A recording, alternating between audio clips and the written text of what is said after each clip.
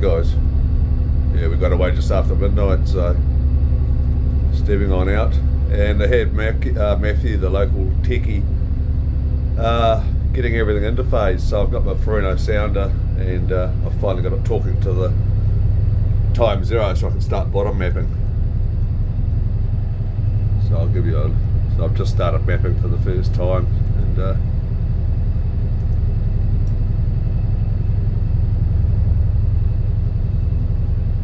so like anything, the more you drive over the area, the more detailed your charting is going to get you. It's called PBG, Personal Bathymetric Generator. So as I'm steaming along, I'm interfaced with the sounder, and I'm mapping the seabed.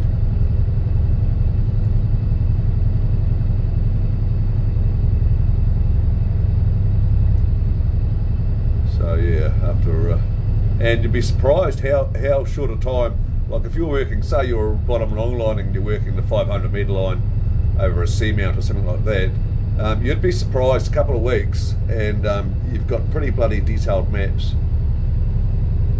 Very bloody detailed maps actually. So yeah, and to get to the point, like I got to the point on some of the seamounts I worked at home, I stopped mapping. It was just totally mapped.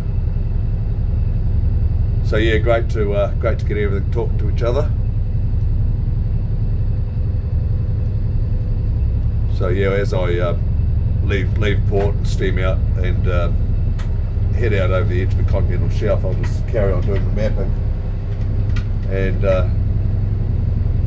I'll build up a library of 3D mapping. So yeah, so I should give you an idea of what we're actually doing. So this is us steaming along here now. We've left up Ulladulla, and we're steaming out across the shelf, and we'll get out to the edge of a continental shelf there. So you put it back into 3D, you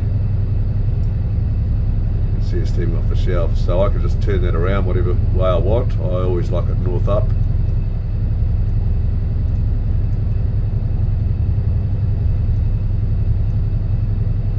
Yeah, so great to get the kit up and running properly.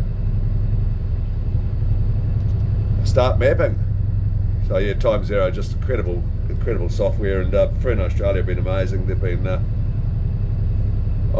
been on the phone to Paul Brendan up in Brisbane, and he's helped out heaps, and also Dave James over in New Zealand has been giving me a heap of assistance. So yeah, really stoked with the help, guys. But yeah, I'm mapping.